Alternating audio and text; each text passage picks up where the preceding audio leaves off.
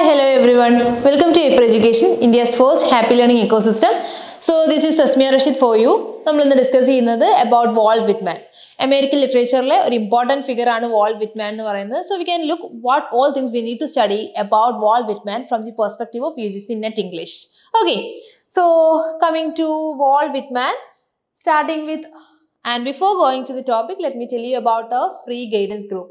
നിങ്ങൾക്കറിയാവുന്ന കാര്യമാണ് നമുക്ക് Aiferന്റെ പാർട്ടിൽ നിന്ന് ഫ്രീ ഗൈഡൻസ് ഗ്രൂപ്പുകൾ പ്രൊവൈഡ് ചെയ്യുന്നുണ്ട് and for paper 1 as well as paper 2 and the QR code is here. You can scan it and you can join the free guidance group soon. And we will be providing you with learning materials as well as classes as well as questions, question papers, etc. Free tests, etc. etc. Very much free for you without any cost. So you can join by scanning this, either scanning this code, otherwise you can get the link from the description box. Okay, so coming to the topic, Walt Whitman. So namakkariyam American literature il valare influential aayittu important ulla oru figure aanu Walt Whitman ennu parayunnathu, isn't it?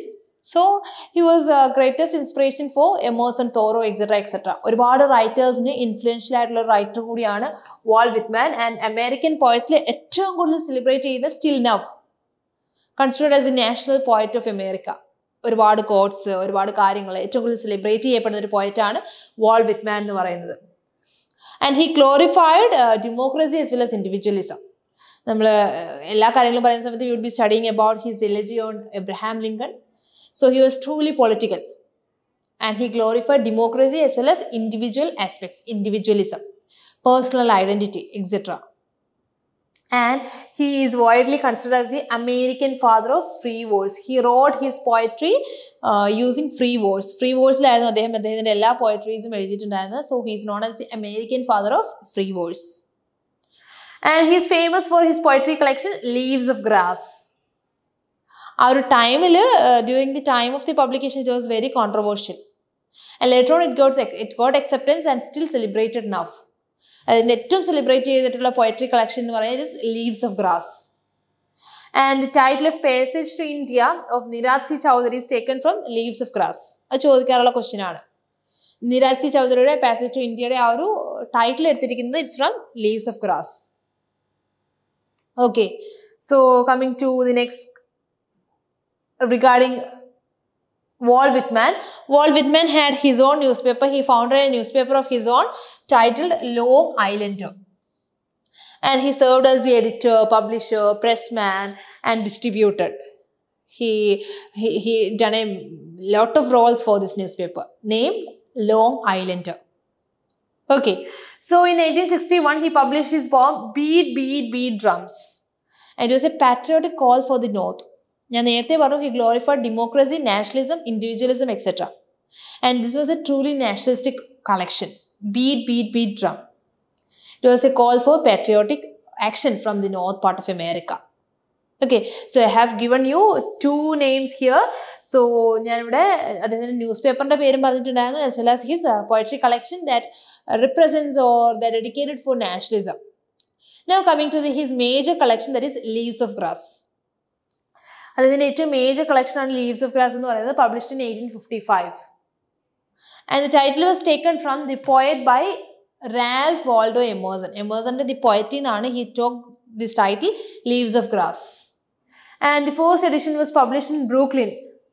12 പോംസിൽ വന്നിട്ടുള്ള ഒരു collection, ബ്രൂക്ലിനിൽ 12 പോംസിൽ വന്നിട്ടുള്ള ഒരു collection ആണ് ഈ ഒരു leaves of grass എന്ന് പറയുന്നത്. And actually he travelled a lot. ഒരുപാട് ട്രാവൽസും ജേർണീസും ഒക്കെ നടത്തിയിട്ടുള്ള റൈറ്ററാണ് വാൾട്ട് വിറ്റ്മാൻ. ആ ഒരു ട്രാവലിംഗ് എക്സ്പീരിയൻസ്, അമേരിക്കയുടെ വേരിയസ് പാർട്സിലെ ആ ഒരു ട്രാവലിംഗ് എക്സ്പീരിയൻസസ് ആണ് he consolidated in to leaves of grass. Travels through American frontier and admiration four Ralph Waldo Emerson. Okay, and he കീപ്ഡ് revising. അദ്ദേഹം to the end of his life, അദ്ദേഹത്തിൻ്റെ death വരെ അദ്ദേഹം ഇങ്ങനെ revise ചെയ്ത് poems add ചെയ്തുകൊണ്ടേയിരുന്നു leaves of ഗ്രാസിൽ. ആ ഒരു 12 പോംസിൽ start ചെയ്തിട്ട് അദ്ദേഹത്തിന്റെ ഡെത്ത് ബെഡിൽ അദ്ദേഹം അത് എൻഡ് ചെയ്യുന്ന സമയത്ത് ഇറ്റ് ഹാഡ് 400 പോംസ്. 400 പോംസിലാണ് അത് എൻഡ് ചെയ്യുന്നത്. അത്രയും ഇമ്പോർട്ടൻറ്റ് കളക്ഷൻ ആണ്. He was revising and adding many poems with that. Death ബെഡിൽ വരെ അദ്ദേഹം ആഡ് ചെയ്തിട്ടുണ്ടായിരുന്നു. And 12 becomes 400. Okay, so now coming to the next one from Leaves of Grass. And അതിൽ ഏറ്റവും ഇമ്പോർട്ടൻറ്റ് പോംസ് അവിടെ കൊടുത്തിട്ടുണ്ട്. ഇതെല്ലാം very important works ആണ്. So whenever you are studying about Walt Whitman, go through all these poems. And starting with Song of Myself. I sing the body electric and out of the cradle endlessly rocking. നമ്മൾ ഒരുപാട് പേര് പഠിക്കുന്ന പോമാണ്. Then Oh Captain, My Captain, where he describes Abraham Lincoln. And when lilacs last in the doriad bloom, which is also an elegy for the death of Abraham Lincoln. He was truly political, patriotic and nationalistic. Okay, these are the famous poem that includes in the collection Leaves of Grass. And this one, Out of the Cradle, Endlessly Rocking, Oh Captain, My Captain, When Lilacs Last in the Dorian Bloom, all these are important. And starting with Song of Myself, we can have a look through regarding Song of Myself. Leaves of Grass in the first edition vanittulla poem aanu ee Song of Myself ennu parayunnathu. And regarding the title, it doesn't have any title up to 1855 edition. ആ ഒരു 1855 എഡിഷനിൽ title ഉണ്ടായിരുന്നില്ല. 1856 it was called A Poem of Walt Whitman, an American.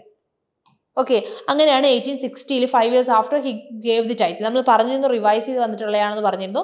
So revise ചെയ്ത സമയത്ത് in 1860 he gave the title A Poem of Walt Whitman, an American. That was the title given in 1860. Later on it was simply termed as Walt Whitman. പിന്നീട് അതിന് Walt Whitman എന്ന് മാത്രമായിട്ട് ആ ഒരു പോയത്തിന്റെ പേര് മാറി. So actually Song of Myself is about human sexuality. Theme എന്ന് പറയുന്നത് human sexuality ആണ്. Okay, regarding Song of Myself, the important thing is that it was part of the first edition. 1855 editionൽ തന്നെ ഉണ്ടായിരുന്ന പോമാണ് ഈ Song of Myself എന്ന് പറയുന്നത്. And ഞാൻ പറഞ്ഞു അത് ഓൾറെഡി ആ ഒരു ഹ്യൂമൻ എക്സ്പീരിയൻസ്, ഹ്യൂമൻ സെക്ഷുവാലിറ്റിയുടെ ആ ഒരു തീമാണെന്ന് പറഞ്ഞു. So it uses the powerful I. കാരണം he was truly supported individualism. So ആ ഒരു ഐ എന്നുള്ളൊരു ഫാക്ടറിനെ വളരെ ഇമ്പോർട്ടൻ്റ് ആയിട്ട് സെൻറ്ററിൽ കാണിച്ചിട്ടുള്ള ഒരു പോം കൂടിയാണ് സോങ് ഓഫ് മൈസെൽഫ് എന്ന് പറയുന്നത്. And you can see themes of slavery, women's rights etcetera. And ഇവിടെ he describes himself. The speaker is A 37-year-old man. Narrator എന്ന് പറയുന്നത് he is A 37-year-old man. അയാളെ ഡിസ്ക്രൈബ് ചെയ്യുന്ന ലൈൻസ് ഇവിടെ കൊടുത്തിട്ടുണ്ട്. I now 37 years old, in perfect health begin, hope to സീസ് not till death. Okay, hope to സീസ് not till death. WBS പറഞ്ഞതുപോലെ getting age physically but not mentally and politically. അതേപോലെ he is describing about his 37 years and he says that hoping to cease till death. Okay, so that's about Song of Myself. And now we are moving to When Lilac Last in the Doriad Bloom. Very important poem. And Abraham Lincoln was actually assassinated in 1865. And assassination കഴിഞ്ഞ് അദ്ദേഹം എഴുതിയിട്ടുള്ള പോമാണ്. ആ ഒരു American civil വാറിന്റെ ടൈമിൽ, American civil വാറിന്റെ എൻഡിലാണ് Abraham Lincoln got assassinated. So after that incident, he wrote the poem When Lilacs Last in the Doriad Bloom. Lilacs is an unconventional pastoral elegy in 3 parts. Abraham Lincoln എഴുതിയിട്ടുള്ള elegy ആണ് When Lilacs Last in the Doriad Bloom എന്ന് പറയുന്നത്. And it is written in 3 parts. First part എന്ന് പറയുന്നത് he says that last time lilacs bloom ചെയ്ത സമയത്ത് he saw a great star. Okay, ലിലാക്സ് ഇടയ്ക്കിടയ്ക്ക് മാത്രമേ ബ്ലൂം ചെയ്യാറുള്ളൂ. അത് ബ്ലൂം ചെയ്ത സമയത്ത് he so A great star. ആ ഗ്രേറ്റ് സ്റ്റാർ എന്ന് പറയുന്നത് ലിങ്കൺ ആണ്, വെസ്റ്റേൺ സ്റ്റൈല്. സോ ഇപ്പോൾ ആ ഒരു ലാസ്റ്റ് ടൈമിൽ ലിലാക്സ് ബ്ലൂം ചെയ്യുന്ന സമയത്ത് എബ്രഹാം ലിങ്കൺ ഉണ്ടായിരുന്നു. സോ പിന്നീട് ലിലാക്സ് ബ്ലൂം ചെയ്യുന്ന സമയത്ത്, ആ ലിലാക്ക് കാണുന്ന സമയത്ത് the poet gets very much sad. The poet is getting grief. കാരണം എബ്രഹാം ലിങ്കൺ ഇല്ല. Okay, so every spring lilacs will fill his heart with gloom. ഇനി ഒരു വെസ്റ്റേൺ സ്റ്റാർ ആയിട്ടാണ് ഇപ്പോൾ എബ്രഹാം ലിങ്കൺ ഉള്ളത്. So that's the first part goes with. And going to the second part, he describes the mournful journey of Lincoln's coffin. ലിങ്കന്റെ coffin assassinate ചെയ്താണ്. അപ്പോൾ ലിങ്കന്റെ coffin കൊണ്ടുപോയ സമയത്ത് Washington DC-ന്ന് ലിങ്കന്റെ ആ ഒരു ഹോം ടൗണിലേക്ക്, ഇലിനോയ്സിലേക്ക് കൊണ്ടുപോയ സമയത്ത് a lot of people accompanied that with a loaded heart. വളരെ ഗ്രീഫുൾ ആയിട്ടുള്ളൊരു, വളരെ സങ്കടം തോന്നുന്നൊരു മൊമെൻ്റ് ആയിരുന്നു ആ ഒരു ജേർണി എന്ന് പറയുന്നത്. So he describes that journey in the second part.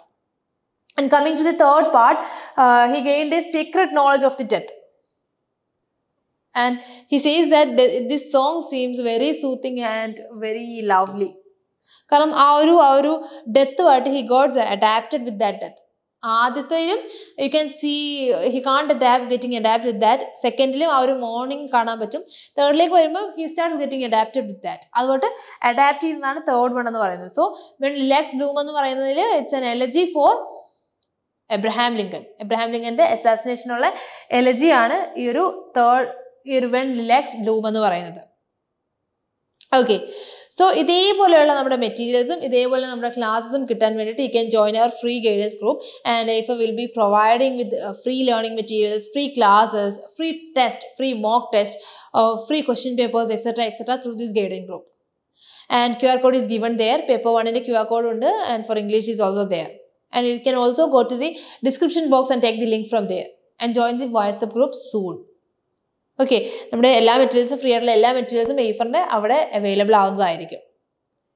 Okay, so ഇതേപോലുള്ള ഇൻഫോർമേറ്റീവ് ആയിട്ടുള്ള ക്ലാസ്സസ് കിട്ടാൻ വേണ്ടിയിട്ട്, ഇതേപോലുള്ള കാര്യങ്ങൾ കിട്ടാൻ വേണ്ടിയിട്ട്, so like, share and subscribe our YouTube channel. That's all for today. Thank you.